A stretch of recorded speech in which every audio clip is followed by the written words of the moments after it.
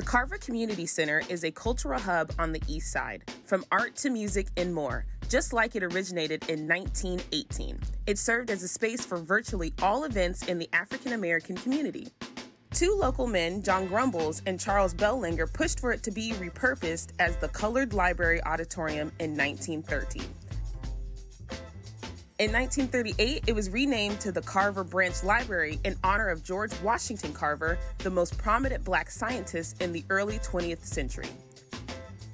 The space continued to bring in famous musicians and entertainers of the times like Ella Fitzgerald, Duke Ellington, T-Bone Walker, Earl Hines, and more.